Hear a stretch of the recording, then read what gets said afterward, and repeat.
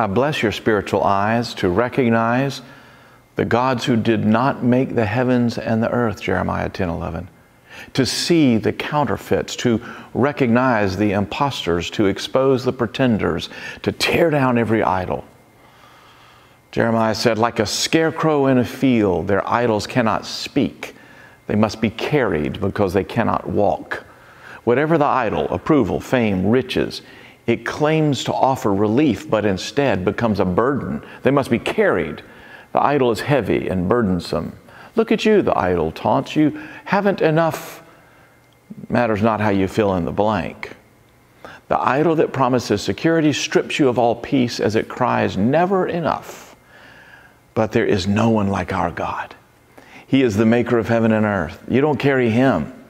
He carries you, child of God. Your Father carries you.